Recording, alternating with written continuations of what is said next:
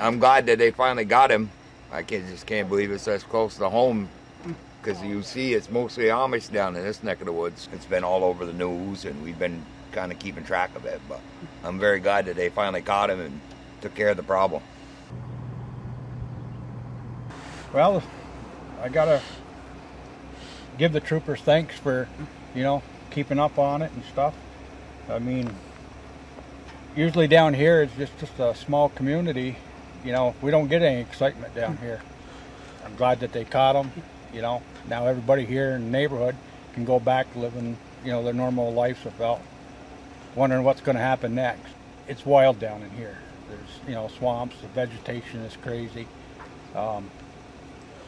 Just a couple miles down back here, and you can be over in Canada.